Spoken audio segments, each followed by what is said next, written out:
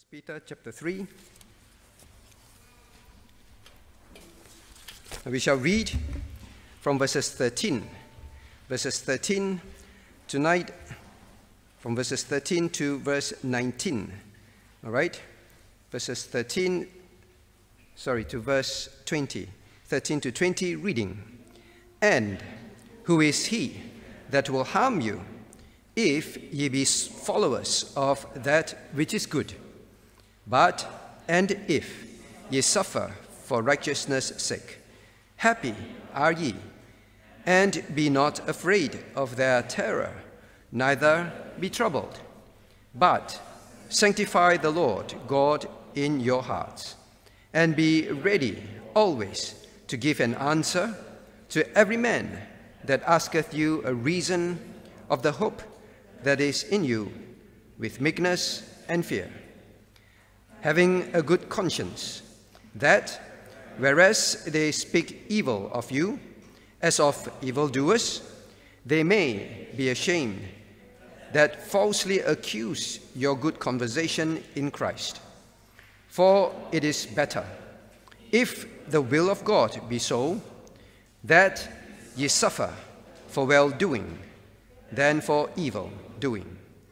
For Christ also hath once suffered for sins, the just for the unjust, that he might bring us to God, being put to death in the flesh, but quickened by the Spirit, by which also he went and preached unto the spirits in prison, which sometime were disobedient, when once the long-suffering of God waited in the days of Noah, while the ark was a preparing, wherein few, that is, 8 souls, were saved by water. May God bless the reading of his word.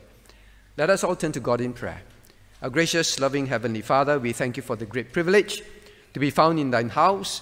Lord, you have protected us, you have kept us, you have provided for us, Lord, all so that we can be here to learn, that we may know how to live in this world, in these perilous times, as strangers and pilgrims on earth, for your name.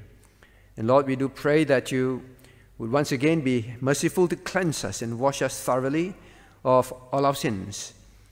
Lord, we pray that you keep showing us wherein we have sinned against you, against men, that we may constantly live in sensitive repentance, and Lord, to have clean hands and pure hearts before you always.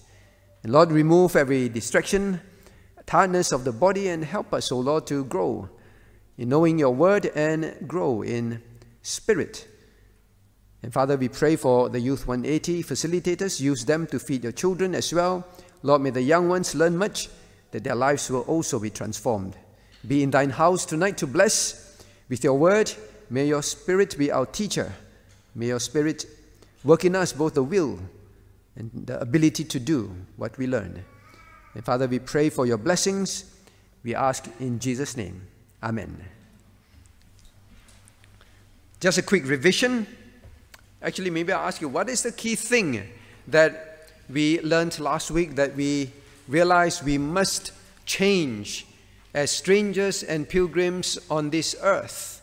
Right, Thomas, do you remember? What's the key thing that we learned last week?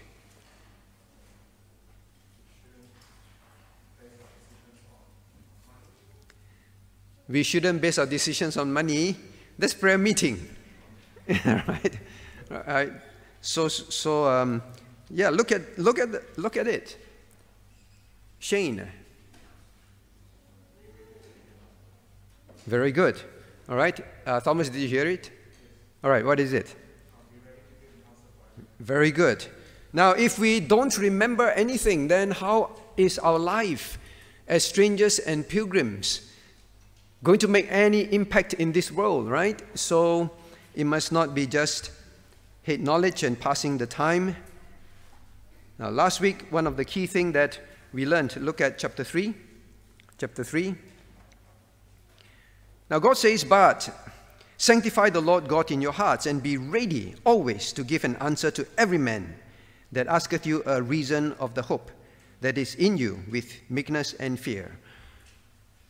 We only learned one verse. How can you forget? Now, as strangers and pilgrims on earth, and that is the key theme of Peter thus far, one of the things that the Christian on earth must be able to do at any time, look at verse 15, at any time, in other words, be ready, always, in any situation.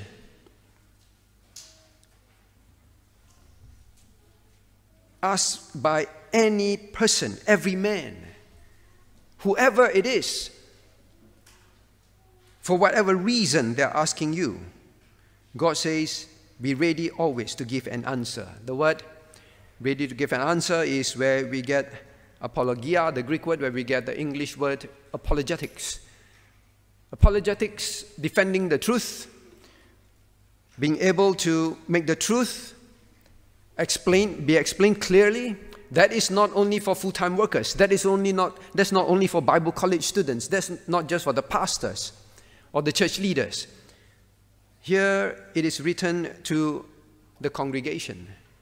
Every single Christian must be ready to defend the truth, ready to explain your hope, your faith, why you believe and practice certain things. We live in a time, Christians, if you cannot do that, especially in our times, then you are a waste of space on earth. Because God says, if the tree does not bear any fruit, does not bring any usefulness, it is a waste of space in the ground.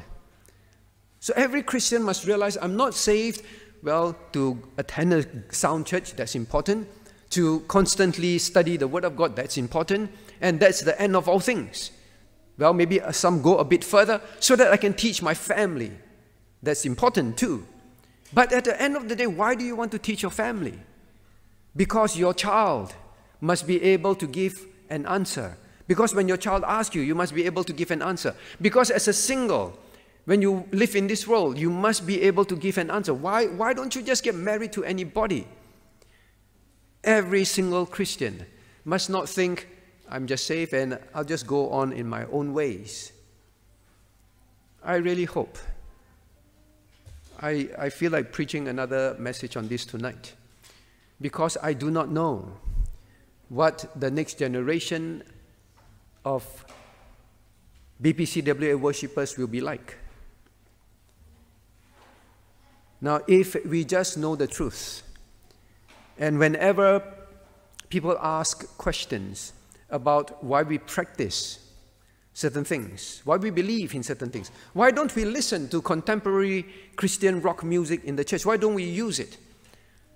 There are students that keep coming through our churches.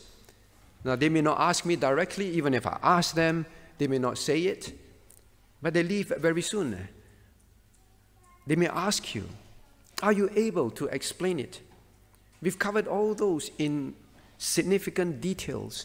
When they ask you about biblical separation, why do we not work with the new evangelicals, the ecumenists, the social gospel? Why? Many of us, we just roughly know, but we are not able to give them an answer. Then we are failures as strangers and pilgrims. There's no use for us here. Now, I really hope that there's anything you remember from last week is I cannot be someone who, when questions are asked, I quietly sneak away and avoid answering them. I'm not saying doing it with pride, doing it with holier than thou attitude. That is why the reminder is meekness and fear. So please, if you are not like that, your child will never be like that. If you are not like that, the other singles, they look at you, they will also not be people that would explain God's word, defend God's word. What good is a church? Somehow the Lord's leading is, it seems to be a theme on being witnesses. Right? On Sunday, we stopped at we were at that passage, and here we are at the same kind of reminders. The Christian must be able to give a reason for your hope. Why don't you partake of this? Why don't you dress like that? Why do your church believe in this and that? All right, so please don't just be Christians who have knowledge and no use to God. All right, so I hope that we do remember that. In the workplace, now you've learned so much from God's word by God's grace. You take FEBC courses. When they talk about certain things, cults, when they talk about the ecumenical movement, when they talk about why Christians should not, why can't Christians divorce? Why can't Christians marry unbelievers? When they talk about all this, are you able to help them at all? And especially to unbelievers. All right? So, aim to be such a person. Aim to be such a stranger and pilgrim on earth. Now then we move on, okay?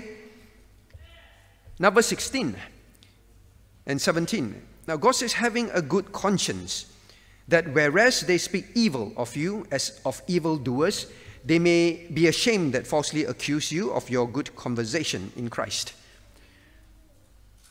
Now it is often believed from historical records written by both unbelievers and believers that Nero, the emperor at that time, falsely accused the Christians of a great fire in Rome that burnt down a great part of the city. Right? The belief is he wanted to make some changes, or he was just doing it for fun. Nobody really knows, but many recorded that the Christians were the one that were the scapegoat for the fire that consumed a great part of the city. Some said that because he wanted to renew certain parts of the city, he didn't like the slums and all that, he just burn it down and let the people die there, who cares? Some said he did it just for fun. We don't know. But we know one thing. Well, very closely tied to this passage, I believe this is what Peter was probably writing about. These Christians were severely persecuted for the faith. Now the Christians were preaching about a new kingdom that will come. They were giving an answer for their faith, speaking of a king that will come, that will return.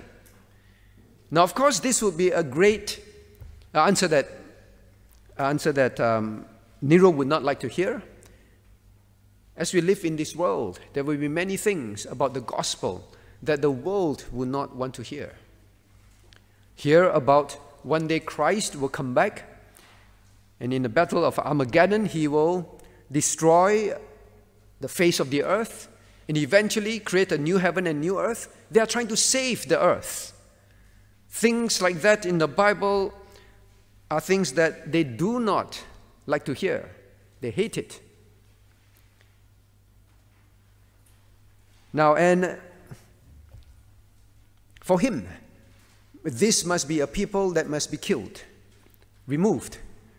It is said, as I've mentioned a few times, he would torture them, he would accuse them because of that. Well, you are the one who caused the fire in the city, you are very disobedient people, you talk about a ruler that will come and take over this place, you are terrible people, and then you decided to burn down the city. So he would put he would kill animals, put animal skins on them, and release lions, so the lions would smell the flesh and the lions would eat these dead animals that were put over the Christian's body.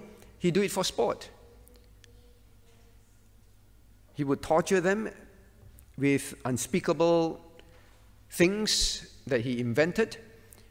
Then at the end of the day, some are still half alive or some are well alive.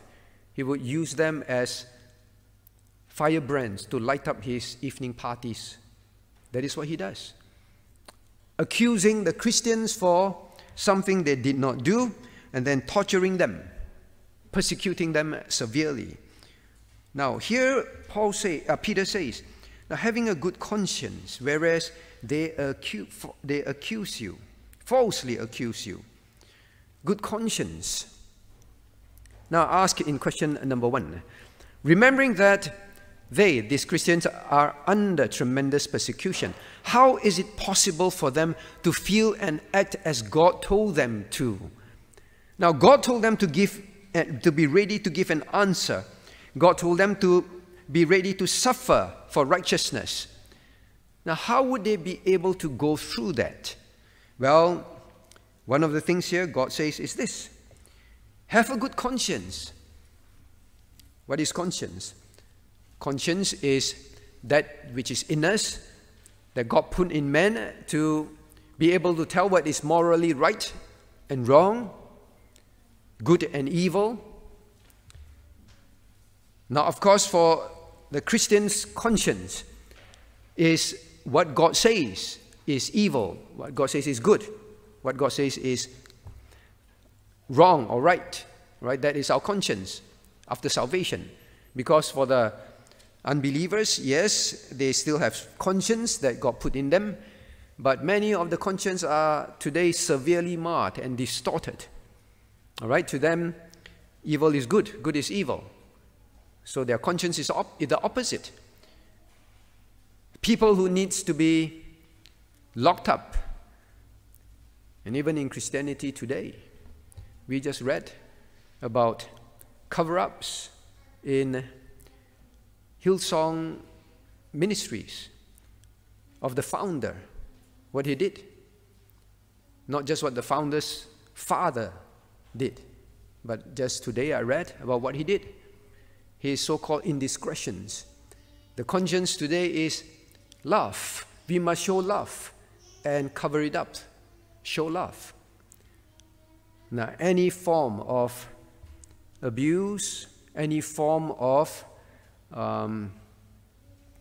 adulteries like that must be disciplined, must be dealt with rightly. But the conscience, even in Christians today, are distorted. It's a distorted kind of love. Now remember, when we learned about obedience to your own husbands, we said very clearly that any kind of abuse, emotional or physical, on the wife, the church will not hesitate to report. You are always supposed to protect your wife, not abuse them. That it will not only be church discipline and then we cover it up, no. Anything that needs to be reported, anything that is criminal, whoever you are, the conscience is we must do what is right in God's eyes, according to the law in the land as well. All right, we have no right to do that. Cover it up. Well, back to this conscience. So God says, well, they will accuse you falsely. Now, the most difficult thing to bear in life is false accusation, isn't it? There is a desire to retaliate, to do evil in return. But God says, well, answer them with meekness and in fear, having a good conscience. You see, when you and I have a good conscience, it enables us to bear persecution. Whether it is at work, in school, at home, among friends, conscience is critical. Because maybe I would ask you, why is it that God says, now you make sure that you have a good conscience? That is what is going to help you through. Why is conscience so crucial? Han, why do you think so? Why God says, make sure you have a good conscience that when you're going through this, you'll be all right.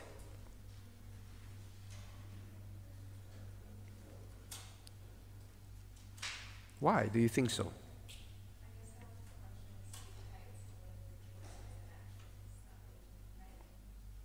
Our conscience will dictate our choices we make. Is that what you said? I didn't get that. Sorry.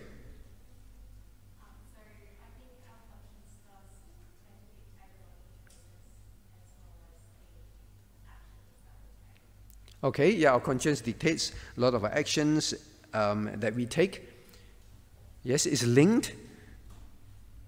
Now, as long as you have a good conscience, if conscience dictates what you do, well, you won't change your mind, right? You keep going on. It enables you to keep going on. Well, my conscience does not allow me to do otherwise, so I will keep enduring the persecution. Yes, that's true. That's true. Now, the other thing is, now look at verse 15. Sanctify the Lord God in your hearts, right? Sanctify the Lord God in your heart. It means make God of highest priority, and God is the only thing that matters. Not what man says or think, or what man thinks about you, even. Sanctify means set God highly aside in your heart. And when you do so, and you have a good conscience, means you know, now, I have not done any evil. And what they said about me, I did not do it at all. Or if I did something, and that is the right thing by God, or even by the country, that is the right thing. And they bring me to others, and they falsely accuse me. Now, because I sanctify God in my heart, all that matters is what God knows, what God thinks.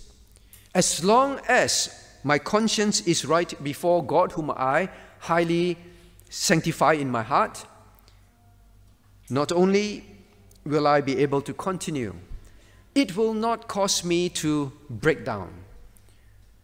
You know, when we sanctify men in our hearts, we are very upset because of two things. One is the person has a wrong idea about you. So you get trouble. And you may even compromise just to give a good impression. Now, the second thing is when we sanctify men in our hearts, our pride is very important, our face. We get so troubled, upset, when we think that I should have been praised, I should have been rewarded, not falsely accused, and we can't bear it. You see, a conscience, a good conscience. Now look at verse 16. Having a good conscience, not any conscience, but a good one before God, will make you just lie in bed and say, well, they can falsely accuse me at work, at home, or my relatives do that. I can sleep. I can go through it. Right? Now, like I said, the example of Peter himself. Peter is not writing from a vacuum without experience. Remember the example. Peter was sleeping when the angels came to release him. He was a very different Peter. Peter used to be someone who was very proud, always wanted to be the head of the pack, wants to be praised. But this time he was imprisoned for his faith, for nothing that he has done wrong. He did not just get so upset. How can they think this of me? Now, what will the church think of me now? I'm Peter, you know. Nothing. He had a good conscience. He could just sleep. And that imprisonment, many believe, could have been his final imprisonment. Right? They were plotting to kill him. So Christians, how are we able to go through this world as strangers and pilgrims? Later on we'll talk about some examples of difficult situations, is to have a good conscience, right? You can only have a good conscience if you know God's word. Because you can have the wrong conscience, not a good one, all right? You follow the world's conscience. So that's one. Now, what is the other one? How is it possible? Now, it is found in verse 17. For it is better, if the will of God be so, that ye suffer for well-doing than for evil-doing. For it is better, if the will of God be so. The second thing that will help you through this, not only having a good conscience, but sometimes having a good conscience, you feel, but God, why? I know I didn't do anything wrong, but God, why? So God says, if the will of God be so. Remember, this part is about submission, right? The strangers and pilgrims' submission. Submit to the will of God. Knowing that God is always in control. No, it's so easy for us to say, right? God is always in control. Think about them. They just saw their father eaten up by lions. their children burnt on the stake, used as torchlights. They see this, and yet, for them to be able to accept, for it is better. How can it be better? How can it be better, Lord, to see this? I mean, think of the Ukrainians who see the great atrocities, injustice done to their people, to their relatives. And then you tell them, if the will of God be so, you tell the Christian there. So don't read these words and take them lightly. If the will of God be so, I think there is nothing that the Christian is going through now that can be compared to what they are going through. I think we can quite safely say that. So for us to accept the will of God, if He allows injustices at the workplace, if He allows unfair treatment towards you by even loved ones, close people. Now God says, God has allowed it. He intended it to be so in your life for a reason, for His glory and for your growth, always that. So when you think about it, if the will of God be so, you're frustrated, you're upset, and you are suffering. You got fired. You got sacked. Some of the very young ones among us here. Your friends say, I won't talk to you. They falsely accuse you. Now I remember when I was very young in primary school, there was a student, very intelligent student. He went on to be a president scholar in the country, very intelligent student. But he's very meek, very quiet, physically quite weak. And he was always bullied. He was always bullied. And I remembered once he was sitting in front of me and he didn't do anything. But other students are jealous of him and see that it's easy to bully, good to bully. Now keep bullying him, keep throwing things at him, making funny noises, and then when the teacher said, who did that? The students behind pointed at him. And he got punished. He got punished. And he just took it quietly. All right, I saw that and I was quite distressed. I still remember it so clearly today. I should have spoken up, I guess. I didn't do anything. Well, here, if the will of God be so and you suffer, right? Students, very young ones, you may go through that. Well, at workplace, we answer some of that in question number 2. The will of God. The will of God. God is not blind. God is not without control. When your boss does something to you, when your colleague does something to you, or relatives, it did not happen without God's knowing, without God's allowing. So that is the second one, all right? And the third one from here, he continues, all right? So you see 2 fours, right? Now, verse 16, he says, having a good conscience. Then verse 17, he says, for it is better. Then verse 18, he says, for Christ has suffered. So the next 4, the next thing that will help you to go through all this, just because you're a Christian, is for Christ, in verse 18, has suffered once, also hath once suffered for sins, the just for the unjust. You see here again. Now Christians, some people take this verse and they say, for Christ hath also once suffered for sins.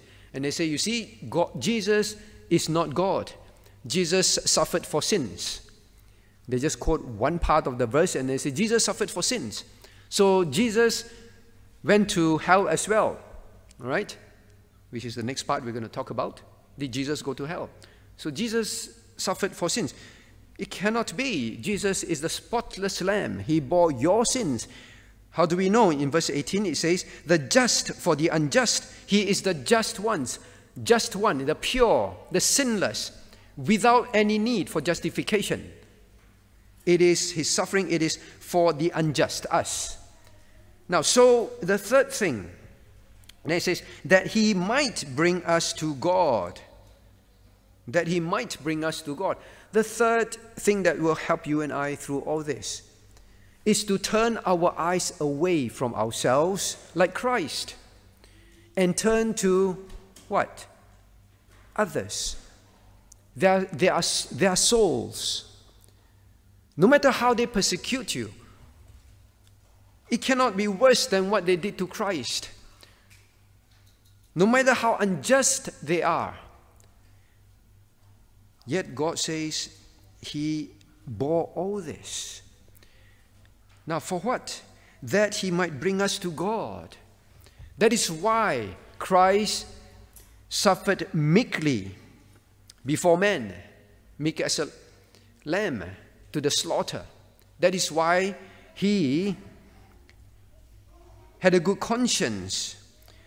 He was the just one. He did all so that others will come to know his Father, would be saved, would know the gospel. Now, when you and I are treated unjustly, why do we get upset? Because we feel that we have been treated unjustly, then think the just for the unjust, so that they can come to know God. God has put me in this place of work. He allowed this to happen. I must respond rightly. By my response, look at chapter 2, verse 10. Chapter 2, verse 12. Having your conversation honest among the Gentiles, that whereas they speak against you as evildoers, they may, by your good works, which they shall behold, glorify God in the day of visitation. Whether it's God visiting them in salvation or the day of judgment, they still have to acknowledge you are right. But here God says, accept his will. It is, what if it is so that someone through your responses would come to know God? Are you willing to suffer for that? If you always think of my testimony is at stake because of how they will think about God. In other words, it's always about their soul. God says, you'll be able to bear it. If you're a believer, if you're not a believer, you think all this is ridiculous, right? Paul said, I suffered much. I suffered many things. Why? For the sake of the elect. He said, there are those that God intends to save. That are those that God will save. And I will suffer much for them. All right, so 3 reasons. Conscience, the will of God, submission to the will of God, and for the sake of souls, be willing to bear all things. All right? That is the part about how can I obey such a command. Now, question number 2 then. Now we come to the practical part. Now, give examples of how Christians can be accused of being evildoers, and how should we respond, and why would they become ashamed? Because here God says, all right, in verse 16, whereas they speak evil of you as of evildoers, they may be ashamed. They may be ashamed that falsely accuse your good conversation in Christ. Now, actually, before that, let me ask, why do you want them to be ashamed? Or what is this ashamed about? What do you think it is? Yan Wei, welcome to Region, Yan Wei. Why do you think, all right, your colleague does something very terrible to you, all right, and you don't retaliate. In fact, you respond rightly as a Christian. Why? Because you want them to be ashamed. The boss will find out, and then one day the boss will scold them, and then I get vindicated. And shame, shame, shame on you. Why?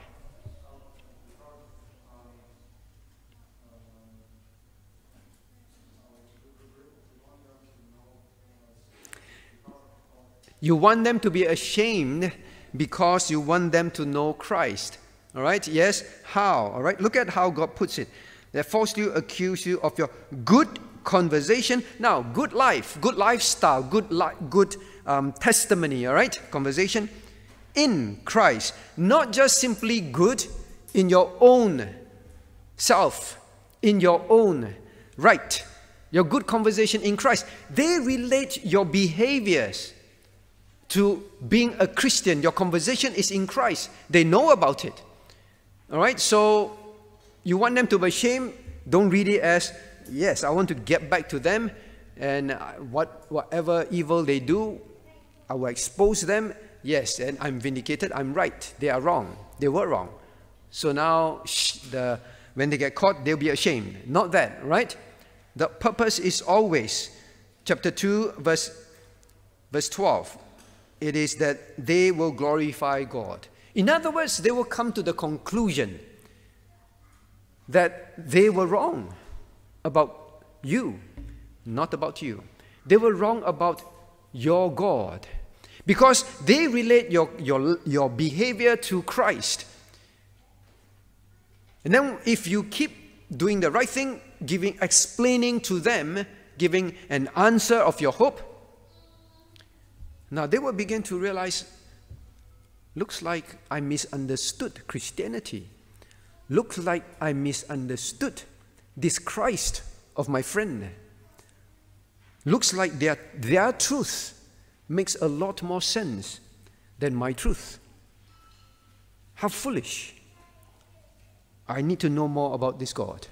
All right? Well, of course, on the day of judgment, if the day of visitation of God is the day of judgment, yes, they will be ashamed. They will bow before Christ and they will be ashamed. But for the living, that is what we are aiming for. All right? Now, this is a motivation. Not only that the Christian, you must be ready to give an answer. Because your answer, how well you can answer, will put them to shame. When I say put them to shame, you know what I mean. When we are not able to give an answer, we shame Christ instead. They will think, see, my understanding of what Christianity is teaching is right. You can't defend it. Of course, there will be cases where they won't accept it. I'm not saying that you must defend until they accept it. There are times that they will never accept. But when the Christian cannot give an answer, you cannot fulfill this. All right? Okay, so now, how should we respond? And then why would they be ashamed? Okay, so you understand what ashamed means and what is the objective. Now give examples. What are examples? Perhaps I ask you, what are the big umbrellas you should consider? Howard, of examples.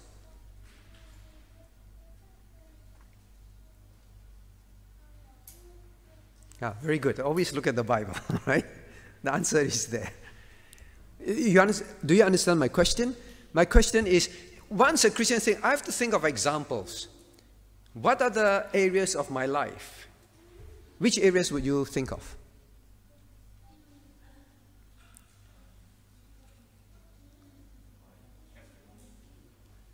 Yeah, all right. Your testimony where?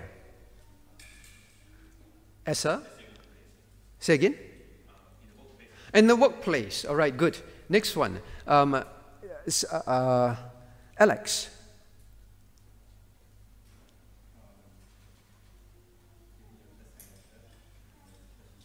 All right, in the church. Okay.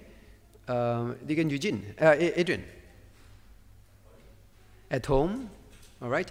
Now, we struggle a bit. It is quite easy when you just follow scriptures and you do get the answer. Now, look at where we are. It's about strangers and pilgrims and submission so that they have no evil to speak against you, right? You did not do anything wrong. So, look at chapter 2, verse 13. 13 to 17 is what? About the life of a citizen in the country. Submit yourselves to every ordinance of men for the Lord's sake, right? So, and he says, verse 15, for it is the will of God that with well-doing you may put to silence the ignorance of foolish men in the country by your submission to the country laws, right? So in the country, as citizens. You see, when you do not follow the scriptures, then you will not think about, well, I actually need to have a good testimony as a citizen. Because naturally we just gravitate to work. Yes, work. That is correct. Verses 18, all right? Verses 18 to 20, 18 to 20. Servants, be subject to your own masters, to your masters with all fear, not only to the good and gentle, but also to the froward, right? So the workplace, that is where persecution can occur. Then chapter 3, verses 1 to 8, or 1 to 7, chapter 3, verses 1 to 7. In the home, right? Likewise, ye wives, be subject unto your own husbands, that if any obey not the word, they also may, without the word, be won by the conversation of the wives. You see, to unbelieving husbands, submission to unbelieving husbands is difficult. They may be unreasonable, right? So, in the home, you may be persecuted for your Christian faith. And then the family model, right? The relationship between the husband and the wife, how it should be. When you obey the model, the Christian family model, they will ridicule you. They may even make life very difficult for you to live that Christian life, right? That Christian family model. And then, yes, among believers, verses 8, or just general among believers, unbelievers, verses 8 to 13, for example. So all these aspects. Now, just use these areas. You can think of other areas, but how do you think Christians today in society can be persecuted? And we need to be ready to give an answer. We need to have a good conscience. We need to live rightly so that they will be ashamed and they will come to acknowledge God. They come to know God. How? All right? Maybe in the country. Persecution. I think we don't suffer persecution, all right? We can hardly use that word. But being falsely accused.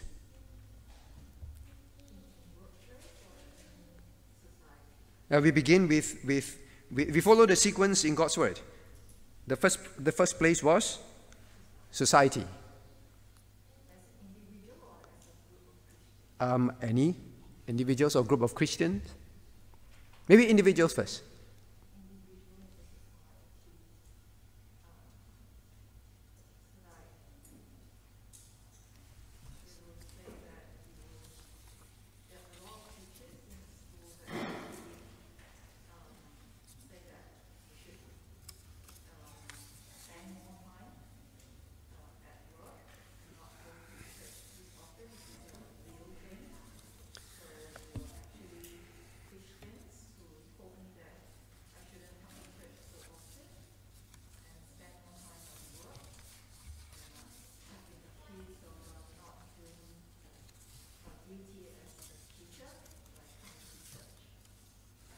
All right.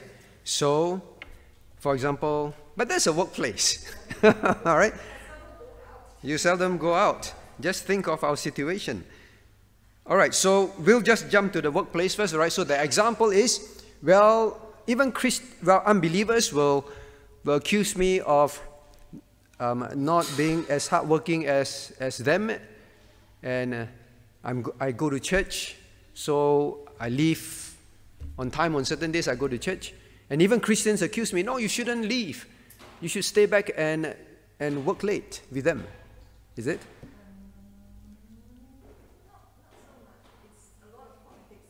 A lot of politics going on and all that. And even Christians will accuse you. Yeah, you see, you're not hardworking. Now, if you're really not hardworking, all right, because it must be a good conscience for your well-doing, all right, means the assumption is that you finish your work properly, you fulfill your responsibilities well, and then no one can fault you. And yet Christians will say, no, Christians should not be so regular in church. Be more regular at work over time. All the activities that goes on in school, volunteer, participate. Why keep going for Bible studies? Why go for Saturday activities in church? That kind of thing, is it? Similar. Yeah, all right. Then, yes, you will face that. Falsely accuse you. And if in your conscience, You're right, you're right. All right? Are you going to compromise and say, all right, I think then I better sign up for more ECAs, but that means I will not be able to go for prayer meetings, or may even affect my Sunday worship. So yes, one example. What about country? I want us to think about country. Jonathan.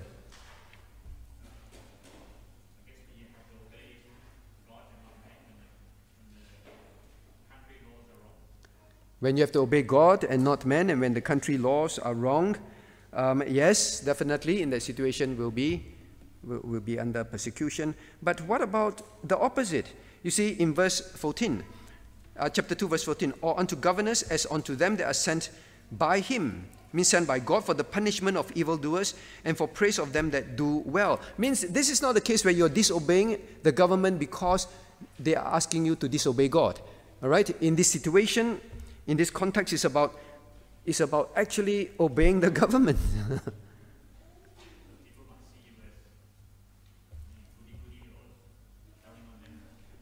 Goody or telling on them. Now think of COVID-19. Oh, I see Alex nodding. He said, yes, Alex, you have something urgent to say. Anti-vaxxers, what do they say about you?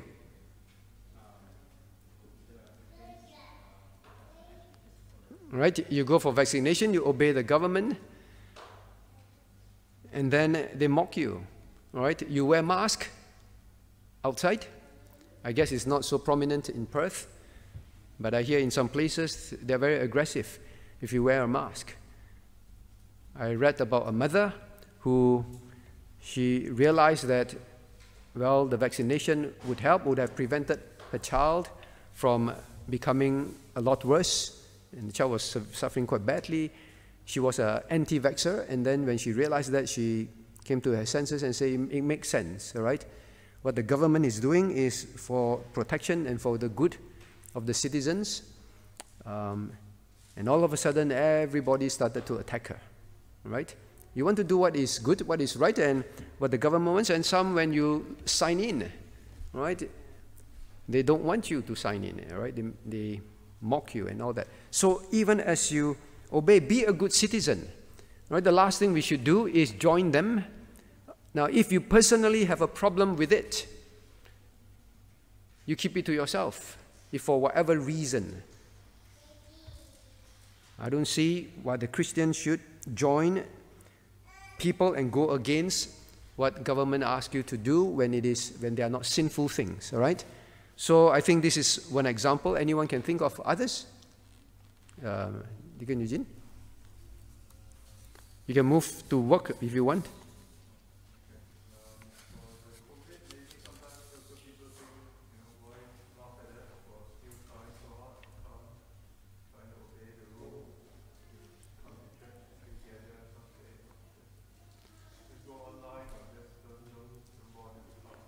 All right. Now, you may have unbelieving relatives who get very upset at you for going to church. And they say, well, you know, it's not safe now. Why are you going? Why are you bringing the children? You should not. Stay at home. Just stay at home and do online whatever you do in church. Yeah, they will be upset. They will make life very difficult at home. Maybe grandparents, unbelieving grandparents. Now, the worst is when it's Christians, right? The worst is when there are Christians who mock you, who try to bring fear upon you and all that. All right, so just some examples. Now, obeying masters, like I shared some on Sunday, I think some of you experience as well. Well, to be a Christian, now do good, to do good. I remember a Christian who had to who would always do what is right. And when there was a contract to be renewed with a customer, it was a money-losing contract, all right? But this Christian still made sure that he followed everything by the book. Inform the customer it's time to renew. That is what they are expected to do, so inform the customer. Always do what is just, what is right. and then was falsely accused that this Christian was collaborating with the customer. It's a money-losing business for the company, so this person is collaborating with the customer. I think he is getting some kickback from the customer. Why would anyone want to renew such a contract? All right? But the Christian was simply just following the books to do what is right. And the person was subject to company investigation and all sorts of things. But a good conscience. You see, when you're a good conscience, there's no fear. There's no worries.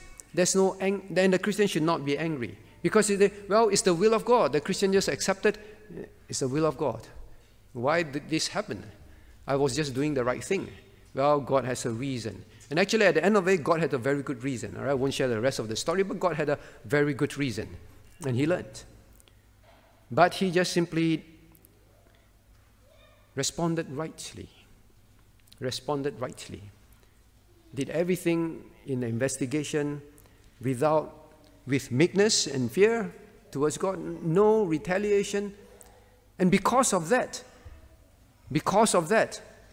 the investigator said, it was so clear you were not hiding anything. From the facts, yes, it looks all very, very, the accusations doesn't look good for you and looks like you were wrong. But the fact that, so when it was investigation, the person just said, well, give us your emails. And the Christian just said, well, whatever you want. You log in and take whatever you want. No retaliation, no anger.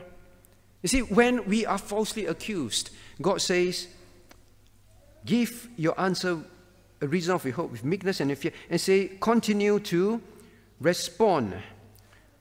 Means your conversation, continue to make sure your conversation is good. Your responses are good. Continue in that. And because of that, they said to him, we found that you had nothing to hide and you were so cooperative and you were not trying to attack the person in return and all that. You was always doing what is right. And so it's so clear that there's nothing in this case at all. And eventually they said, yeah, you were doing everything you were supposed to do. And the Christian said, well, after that, whenever the person who accused him walked past him, dare not look at him. Right? But the Christian continued to smile and greet him, but the person just looked away. Now, this person is known to be a Christian. Hopefully, the other person one day, now in his shame, would realize, how could I do that? And I really see that Christians are different, right? Workplace, it can be other things that you can think of. Masters. In the home as well, right? Christian mothers. When you give up your job to look after your child at home, the world mocks you. The world mocks you. Why do you do that? Why you mean you submit to your husband? Yes, Scripture says, subject to your own husbands, even to unbelieving husbands. Anything that is not sinful, you submit and you obey. How can you do that? You bring shame to the female gender. It's people like you that cause family abuses, women abuses. It's people like you that, and so on, and so on, and so on. All right? Even when they meet up with you for coffee, they look down on you for obeying God. Right? So all sorts of situations where the Christian can go through false accusations. You are just obeying God. You are just doing what is right. Now, anyone have experienced something that you want to say and help other Christians realize, yes, I get false accusation and how the Lord helped me through it? Anyone?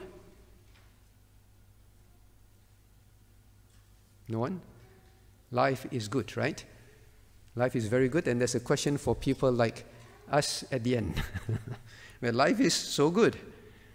All right, so now even in the home where you have unbelieving or even believing Christians, they may be from the ecumenical movement or Roman Catholics or charismatics, and then you go to a sound church and you practice what you believe, and they make life very difficult, and they They accuse you, they falsely accuse you, they say that you are a cult, you are extremist, and all sorts of things.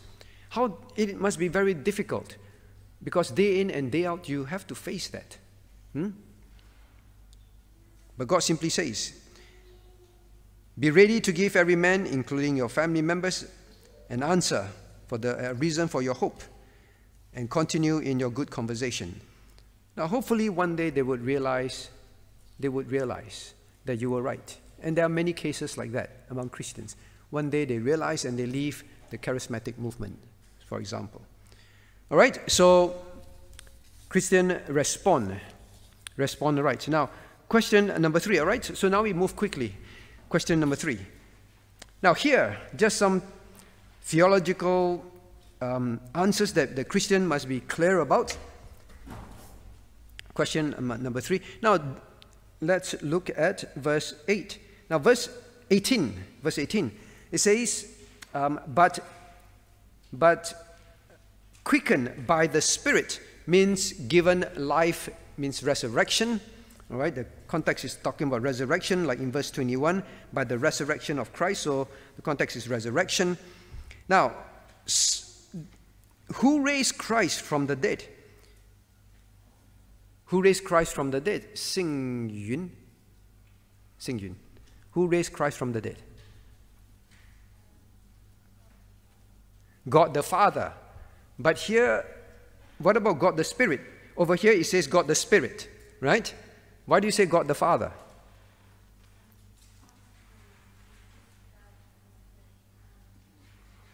Because what? Sorry?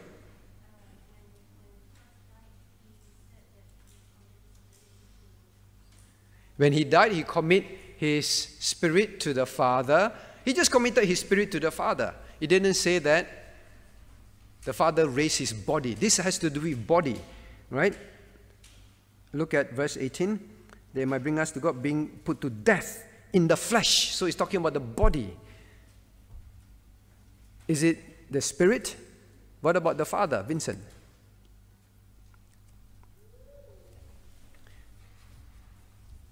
Not sure. But definitely the Spirit, right? Now, let us turn to John. Let's first turn to John 10:18. Let's turn to Romans 6:4, right? Romans chapter 6, verse 4.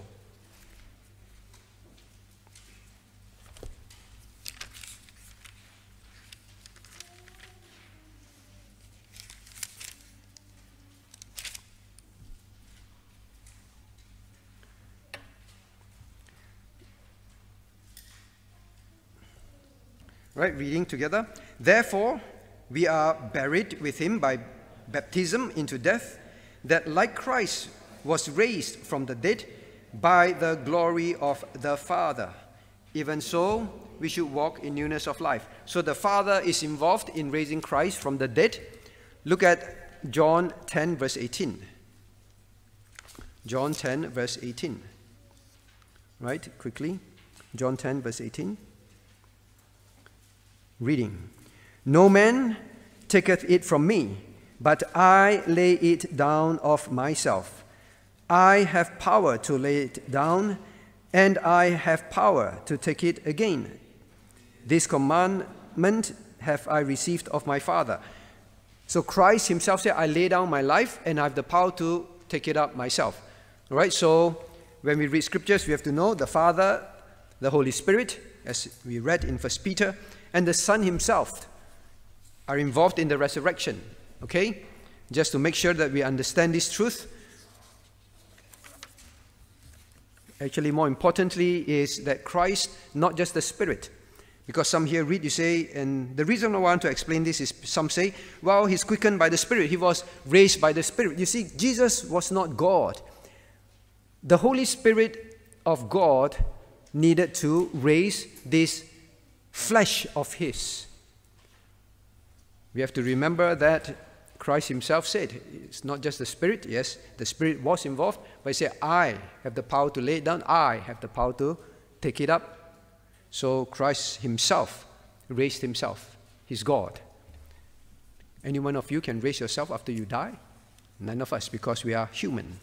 Okay, so that's why I want us to be clear about that. Now let's move quickly to the next question. This is the one that is constantly asked, and I know some of you know it very well already because you went through Westminster Confession of Faith. Now, question number 4. From chapter 3, verses 18 to 20, explain whether Christ went to hell to preach to the souls there after his resurrection. Because look at verse 18. Now it says, verse 18 says, well, he died, and, well, the Spirit resurrected him. Verse 19, then it says, by which he, which is Christ, went and preached unto the spirits in prison. You see, there is always this idea that Christ went to hell to preach to souls there. And a few errors come out of it.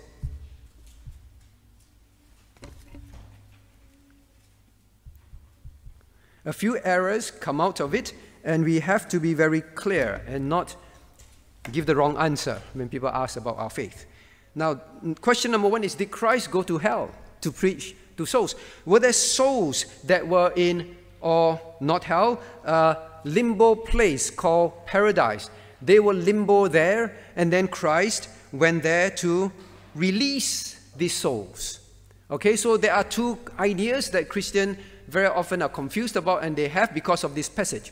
1, that Christ went to hell. 2, that Christ went to release souls from a place where souls are kept in prison. Okay, so is this the case? Because it sure sounds like it. By the which he, which is the context is talking about Christ, went and preached unto spirits in prison. So they say when Christ died in the flesh, he went to some place, and then the Spirit, after that, after he's done his job there, was resurrected by the Spirit. Now, what is this passage about? Okay, maybe I'll ask very quickly. Kelvin?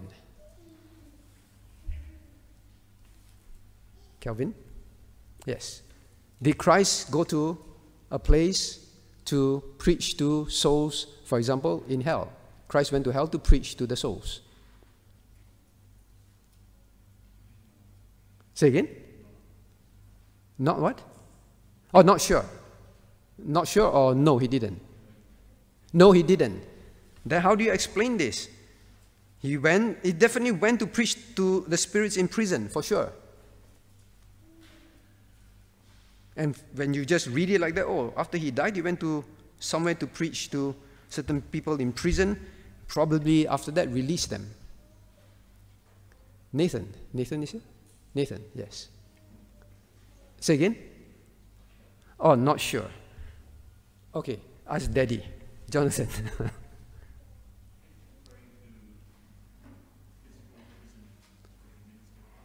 Physical prison? Not hell, but physical prison.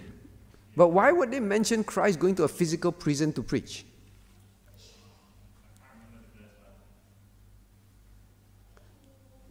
When I was in prison, you gave me water to drink. When I was thirsty, you gave me water to drink. So I was in prison, I was thirsty. Okay, last one. Howard, you should know. You went through Westminster Confession. Can't remember. I want that answer, right? I want that answer because, let's look at verse 15. And be ready always to give an answer to every man, even your pastor, that asketh you a reason why you don't believe that Christ went to hell or he went to release some souls to go to heaven.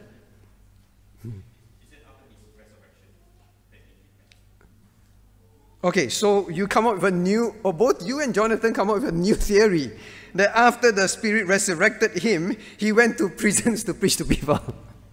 All right, that's a new one. Okay, now, let's follow this carefully, all right? So please, from now onwards, have this clear in your heart, because there are Christians, for many years, even when I was here and whenever I visit churches, they still ask, you know, my grandma died. And I was told that she is in a place somewhere and she will be released later on, like the Old Testament people. Or some will believe So she is in a place. She's not in heaven. And they get very sad. They don't have a Christian hope. And you can't explain to them the hope that is in you. Then we are useless to the other Christian, right? They are discouraged. So there have been people who came out to me very discouraged. All the years as a Christian in a church, thinking that I don't know when my grandma will ever get to heaven. I say, but she's a believer, you told me. Yeah, but she needs to go somewhere first. That's what I understand from the Bible. That's what Christians tell me. How are you going to encourage them? Now, of course, some will use this to justify the Roman Catholic doctrines as well about purgatory. So you must know, please, once and for all right? Let's follow it. Verse 18. He said, now, he was put to death in the flesh, but quickened by the Spirit. All right, then he said, by which also he went and preached. So the he must be Christ. Who is the by which? By which refers to verse 18. He was quickened by the Spirit, by which also Christ went. Okay? So look here. So, by which he also went to preach unto spirits in prison. So there are spirits in prison. Okay? So I just draw. There are spirits. Spirits must be dotted, right? Okay, many of them. They're not holding hands, I'm just saying dotted, many of them. All right? Spirits in prison. So it's somewhere, okay? Now, then scriptures are actually very clear and very simple, explaining to us very clearly and very simply. Which were, now, who is this which now? Which sometime were disobedient. So this which, this time must be the spirits that were in prison. Okay, right? If you follow, please nod your head. All right, okay. So now, these spirits here, these dotted ones, they were sometime, you know, in King James language means they were in the past, some time ago. All right, at one time, in the past, were disobedient. So you know that at some time, okay, now they are solid, all right? So they are living. In the past, so spirit means they are dead. Spirit means they are dead, correct? Then there was sometime in the past, sometime in the past, when they were living in their flesh, they were disobedient. So God says these were people disobedient in the past, now their spirit is in prison, okay? Now, when is this time? That's the question we need to answer. Now, verse 20, when once this long-suffering of God waited in the days of Noah, it is about the days of Noah. When were they disobedient? In the days of Noah. So I draw, please don't take this as how Noah's ark looked like, okay? All right? This is very unlikely how Noah's ark looked like, but I'm just drawing to help you understand. All right? So it was about Noah's time. The sometime was Noah's time. And God says, when once the long-suffering of God waited in the days of Noah, while the ark was preparing. So while Noah's ark was being built, when were they in the flesh? When Noah's ark was preparing, was being built. Now this is the situation. Now the question is this. So Noah, right? So Mr. Noah, I draw him in a different form, right? Wearing maybe some long Jewish clothes, all right? Noah, and Noah was building the ark. But he says that Christ, you can't doubt. Verse 18 says, Christ went and preached unto the spirits in prison. So here, look up here. Now, first we know it is the Spirit which Christ used to go and preach to these people. So these people were preached to. So I will say gospel. All right, gospel. They hear the gospel, they hear about the hope that was in Noah. All right? They keep hearing it. It was preached to them when they were alive sometime in the past. They were disobedient and God was very patient with them during that time. Now the question is, how did Christ go there to preach? How do you think? Now turn to 2 Peter chapter 2. 2 Peter chapter 2, verse 5. Let's read together. And spared not the old world, but saved Noah, the eighth person, a preacher of righteousness, bringing in the flood upon the world of the ungodly. A preacher of righteousness. Now, God called Noah a preacher of righteousness. Okay? A preacher of righteousness. Now, turn back to 1 Peter. We learned this already. 1 Peter chapter 1. Now, look at verse 11. Of verse 10, let's read 10 and 11 together. 10 and 11, chapter 1.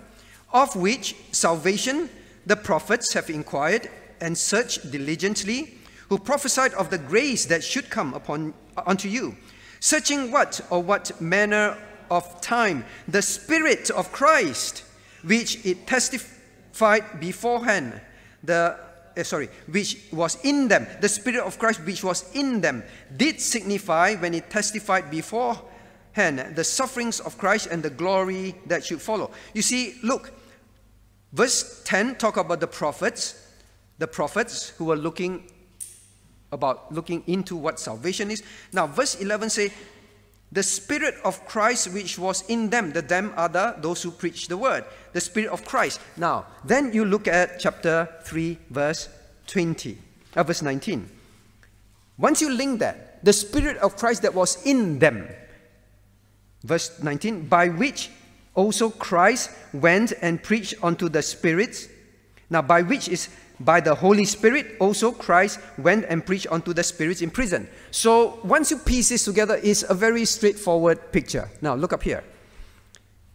God says, the preacher was Noah. God says, these prophets and this preacher, they have the Spirit of Christ in them.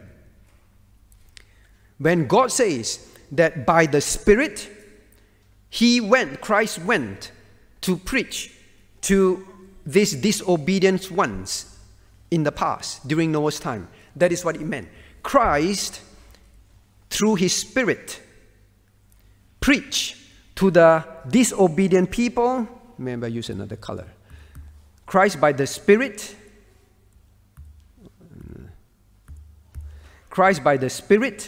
in verse 19, went to preach to the disobedient people in Noah's time.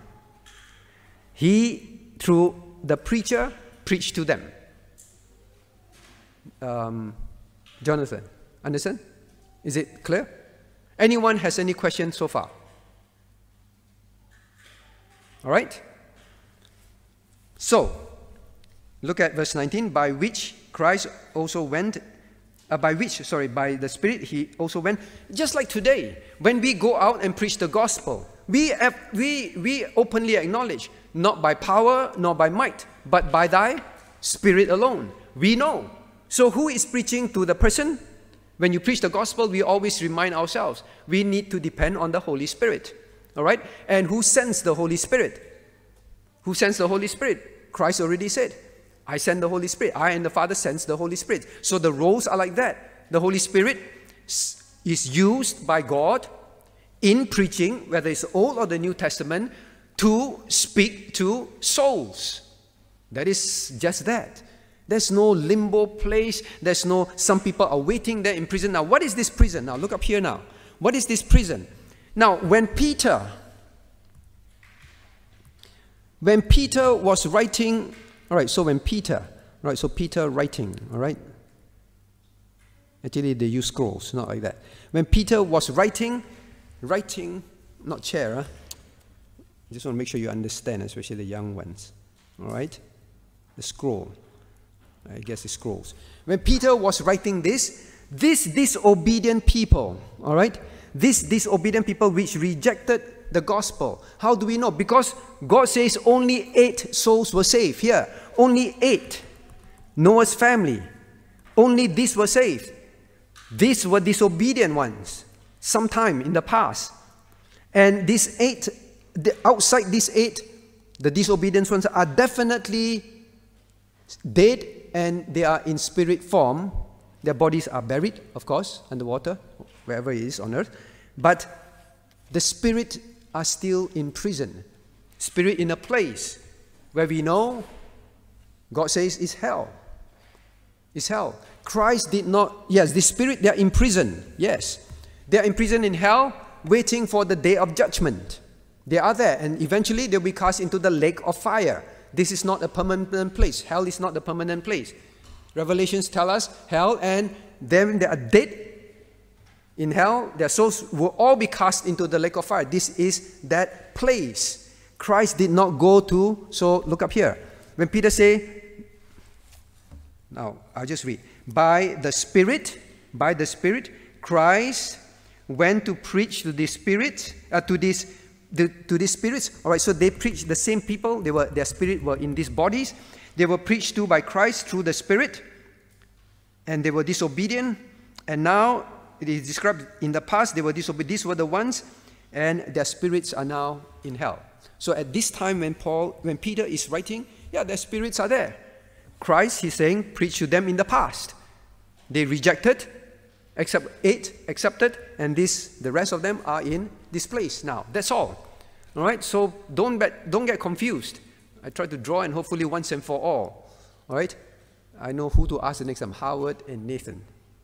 All right, and be ready to give an answer. Now this helps believers. So when I explain this, then the girl said, oh, then the relief on her face and the joy on her face. All these years, I was so sad. I still don't know when my grandma will be with Christ. When the thief died next to him, next to Christ, he said, this day thou shalt be with me in paradise. Right? Paradise is a wonderful place. That is heaven. Right? God's vocabulary is not so short that he only know one word, heaven. Right? He describes it.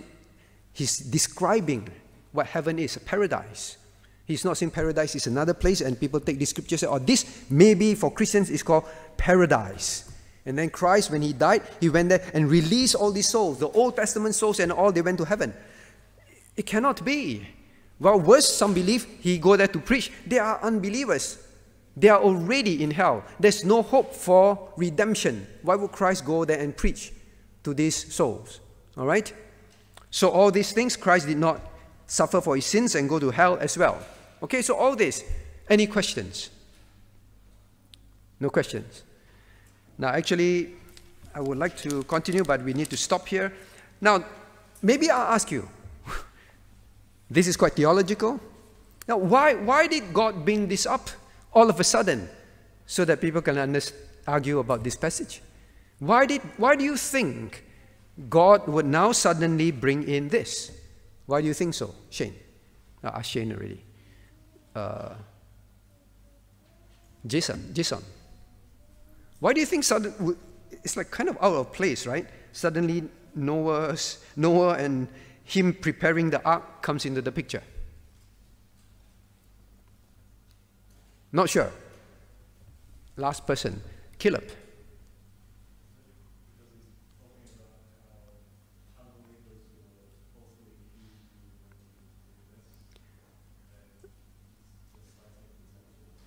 Yes. Do you hear that? All right? Because Peter is continuing about how the Christian life on earth was always difficult before the flood. Noah lived among these terrible people, and he was building an ark for which is to prepare them for a flood.